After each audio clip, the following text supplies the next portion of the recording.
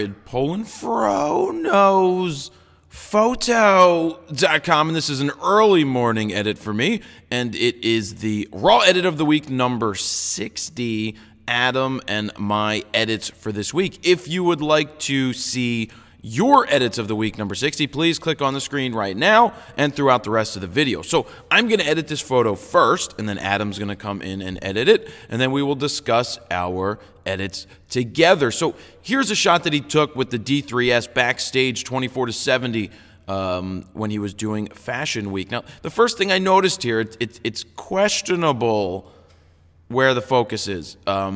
Now, that happens a little bit with the 24-70, because when you zoom in this far, like from here, everything looks fine. But don't forget, when you zoom in uber-duper close, you may bring out some of the non-focus areas. Now, it's close, and I think, the lips are in, the eyes are very, very, very, very close, and in most cases, you won't even notice a difference. So what do I want to do here? First, I want to start with the color. I want to try to bring the color back to a place where I find it to be appealing, and then go from there with my edit. So let's see what we got. I'm going to go up with my exposure a little bit, just like I tend to do quite often. Start there. Let's see. I love taking out the yellow. And then I also love getting rid of some of this magenta. And there we've got it right back to a place where I personally like it. I like the white balance here. It's more of a clean image. We'll see if I tweak it to make it a little more yellow in the future, but I want to start right here with something white like that. And I go and pump the contrast up. We know that. That's my MO, and I like the way that's looking so far. Here we've got the before, here we've got the current. I'm using the key with the slash like this, or it's like this, depending on which way this camera's facing. It's on the right-hand side of the keyboard. Boom, that's where it started. That's where we're at right now, and I'm liking that. Clarity, a little bit of clarity. Don't want to go too far because look what happens. It looks uber-duper bad. So we pull back on the clarity there. Just a little bit. Fill light, not right now. Black levels, probably not, because it just makes the image look too hard. So there's some fill light with black levels. Now let's see what happens if we take black levels to nothing and fill light to nothing and see if it looks exactly the same. There, no. It actually looked pretty good. So bump that and follow it with a little bit of fill light, and I'm liking what it's doing right there. This is a simple edit right here. So there we go. We've got that. Let's see what we've got with color. Oop. Let's see. What's strong contrast looking like? It's nice. Look at the eyes. They're beautiful, beautiful eyes. I don't want to make them pop anymore. I like what's going on there. I just made the tone level stronger. I'm liking the color because it really makes her eyes go boom. And I'm thinking it would be really, really good when we get to the what's it called? Black and white. Let's see what we can do with pumping the pink in here.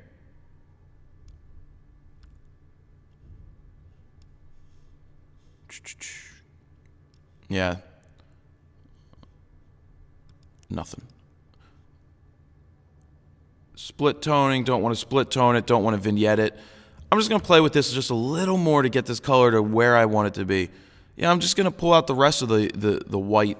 The yellow to make it more white, because it's about the eyes, it's about the lips, and I know it's a little, it's lacking that warmth, but I'm stuck in between wanting to, you know what, I'll do that, and I don't want to crop it. I think that the importance of the image is that this gentleman's right here cutting the hair, and then she's staring right at the camera. I mean, that could be a crop, but it's just uber-duper too much.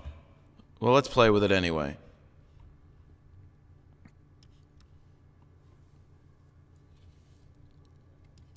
Let's see how that looks.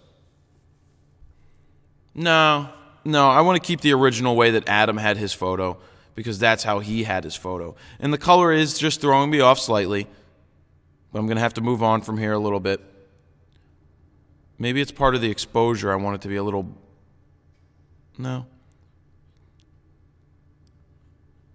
I'm going to stick with my guns here. I'm going to go with that. All right, that's number 1. Let's get to a black and white, utilizing the black and white. There we go. I'm going to take it right to the edge of where it's overexposed, because that's just what I like doing. I'm going to go up with my contrast a little more. See, that's what I like. I like dark areas and light areas in my photos. I like, you know, when it gets to that extreme part where the blacks just pop and the whites are kind of like blown out. That's just my style of editing, and that's my style of shooting. That's what I used to do in the darkroom too. So we got a basic here. No, that's too far on that. There we go. There we go. We got that. No recovery slider. I can't wait to break into Lightroom 4. I just have not had a chance to download. Well, I've downloaded it. I just haven't loaded it yet. So there we go. We got a black and white right there. I'm going to save that as number 2. So here we go. We got my color, which I would like to pop a little more. I'm still a little. Let's see if the there we go. I'm going to do that. And that's too much with the saturation.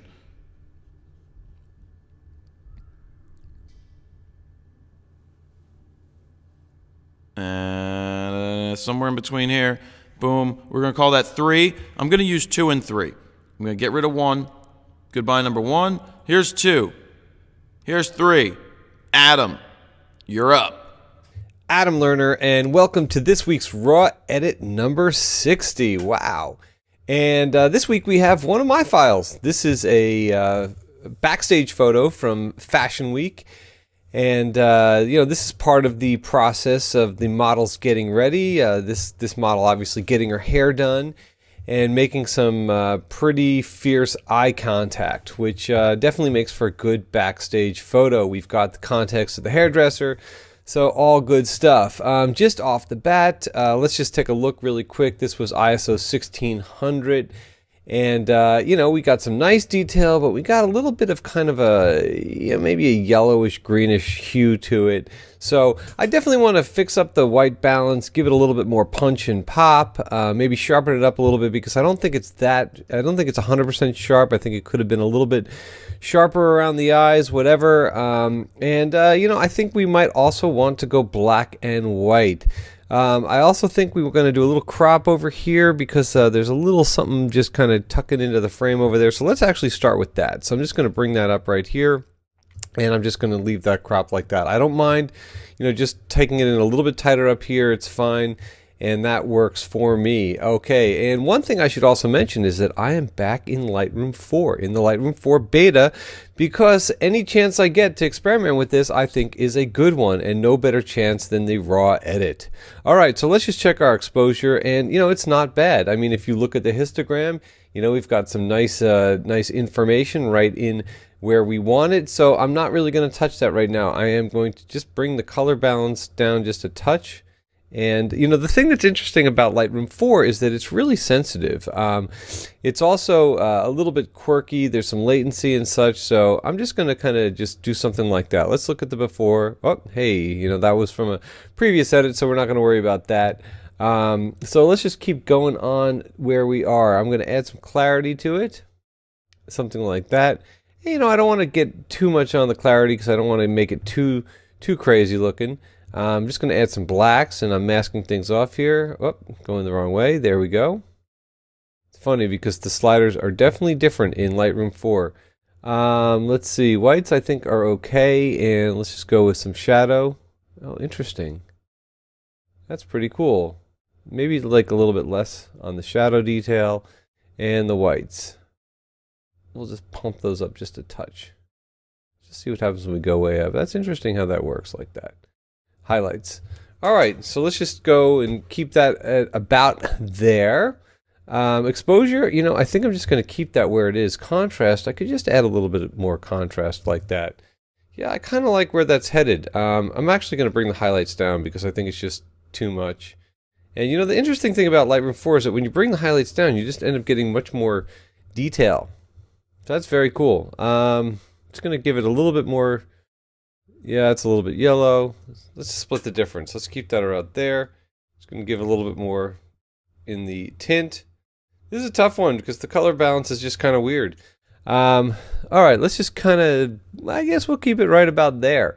Point curve, let's see what happens with medium contrast. That's nice. It just gives more shaping to the contours of her face. I still think we could bring the highlights down just a little bit more.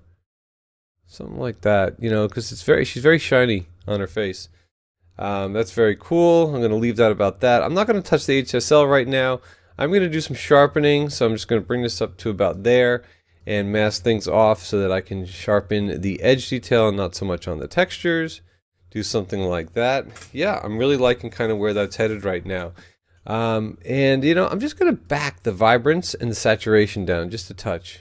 Just to give it a little bit more subtlety. Well, saturation, yeah, I don't want her to look like a zombie, you know, and that's the one thing that's happening here. Let's just see what happens when we back this down. I just want to soften this up. You know, maybe the clarity. Maybe we just need to bring the clarity down. Yeah, that's a lot better. Yeah. Okay.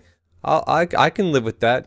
And you know, while we're here, you know, she's got these incredible bluish green eyes. Let's just give them just a tiny enhancement.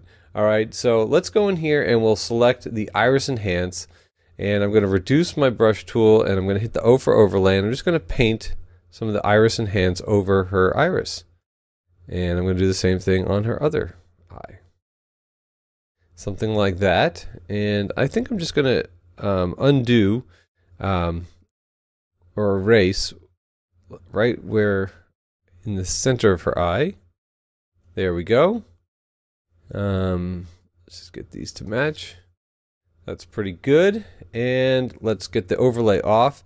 Okay, that's a little bit too much, so I'm just going to bring the exposure down on this. And I just want a subtle bump. Somewhere around like there. Okay. Close, and we're going to zoom out. And that's actually pretty cool. I'm kind of liking where that's headed right now. Still not 100% sure on the skin tone, so you know what? Let's just try something out that's kind of cool here that we have in Lightroom 4. I'm going to go back into my brush tool, hitting the K, and I'm going to just go and I'm going to, you know what? I'm just going to let's just go into color temp, okay? And I'm just going to paint some color temp on her face. You know, because I think that the white balance otherwise is not bad. And I'm just going to put the overlay key on so I can just see where I'm painting. Because I just don't, you know, I just want to make sure I just get it on her face and on her skin tones. Because I think that that's really what's kind of weird for me. And I'm just trying to just warm up her face a little bit. Because everything else kind of looks pretty cool. But that's the nice thing about Lightroom 4 is that you now have the ability to selectively paint white balance. How fun is this? All right, and you know, I'm not doing like this most spectacular job. I know this is a 5-minute edit, so I'm, you know, just doing what I can over here. I'm just going to erase. Sorry, I didn't mean to do that. I'm just going to erase with the Option key. Maybe I'll zoom in a little bit, and I'll just erase, you know, areas that I don't want to change the white balance because I want these areas to look the way they are. So I'm just erasing it out of here. Just hold that over there. I'm just going to keep her lips the same color that they were. Come on. Yeah, there's definitely some latency with Lightroom 4, but you know what? That's all going to get worked out. You know, for the time being, it works for me. All right. Let's see. I don't really want her eyebrows to change color either. So I'll just undo those. She does have great eyebrows. All right. And I'm doing, you know, the best that I can over here. You know, it's easy enough to fix. We'll just do that, and I'll just fix this back over here. Paint that back in there. Something like that. Alright, now, she looks kind of like a zombie. I'm going to hit the K tool. Well, let's hit the overlay tool to get the overlay off. And that's kind of cool. You know, she's got a little bit more kind of warmth to her skin. I'm just going to bring that color temperature up a little. That's too much. Somewhere in there. That's really nice. That's actually really cool. I wonder what happens if we just bring the highlights just down selectively on her face like that. Hey, you know, give her a tan. I'm not too fond of that. But you know what? I think that I've messed with this enough. So I'm going to hit the K. We're going to get out of that. So that's going to be my color edit right there. And I'm going to save that as a snapshot. I'm going to save that as snapshot 1. Okay. Boom. Now, I feel like this needs a black and white edit. So let's just get into a black and white edit really quickly. I'm going to hit the V key, takes us into the black and white module. And yeah, that's not bad. I'm just going to add some more contrast. There we go. I'm going to add a little bit more highlight detail. And I'm just going to bring the whites up just a touch like that. And that's pretty cool. I think the shadows are a little bit dark, so I'm just going to bring those up a little bit. Yeah, that works for me. A little more. Not bad. Not bad. So let's make that our black and white edit, and I'm just going to call that edit number 2. So we've got our color, and we've got our black and white. Okay, so that's all for now for me. Let's go off and see what Jared's got. All right, we're back. We've got Adam Lerner in the bottom right corner with his hood up because his hair's not did. Well, that's what I just said about my hair. So what's going on? Happy birthday to you. Thank you, Adam. Thank you. Thank you. We had a very fun weekend. It's Monday when we're recording this, and it's the day after, or 2 days after.